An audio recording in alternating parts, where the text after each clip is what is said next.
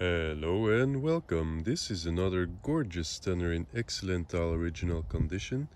It's a 1966 Omega Seamaster De Ville automatic date, reference 166.020, powered by an automatic caliber 565.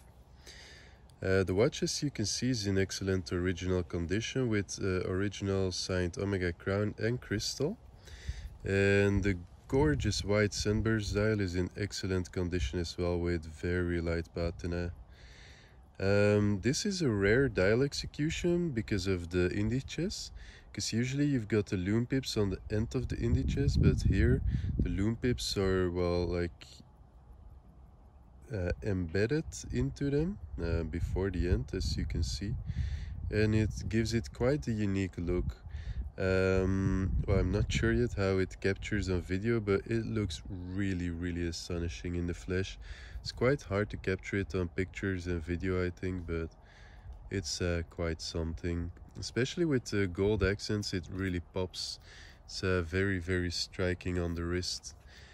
The case back, as you can see, has a nice hippocamp, and the watch is in great condition with very light signs of use.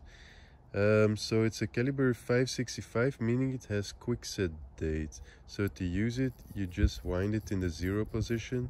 Of course, it will also wind itself by movement of your wrist or watch winder. Then date changes smoothly at midnight. I'll show it once again. There we go, date changes, boom.